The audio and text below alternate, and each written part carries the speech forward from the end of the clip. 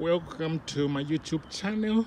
In this video we're just looking at the Toyota Prius, and we have investigated some suspension noise, and we probably found where the noise was coming from, and after fixing it the noise has gone.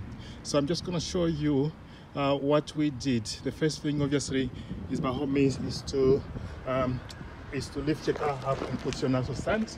And unfortunately, if you look, these three screws here, I don't know if you can see these ones.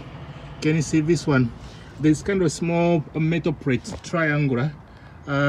These screws have a tendency to become loose after some time, especially if your car is high mileage. So you do need to come and make sure they're tight. Check these three.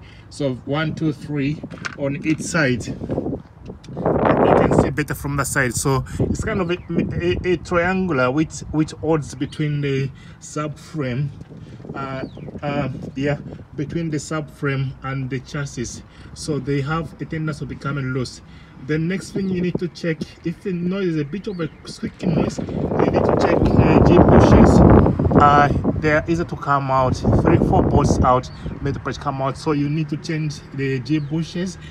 The other thing that tend to make noise on this car, Toyota Prius, is a drop ring when they're finished.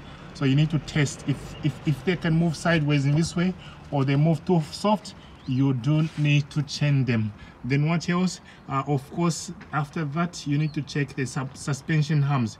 Even though the rubber might appear to be okay, not damaged, the suspension rubbers they have a tendency when they are finished to become too soft, that when you go over the bumps they are actually bouncing too fast. Of course, shock absorbers, but shock absorbers and top mount, they are the last thing you should think about.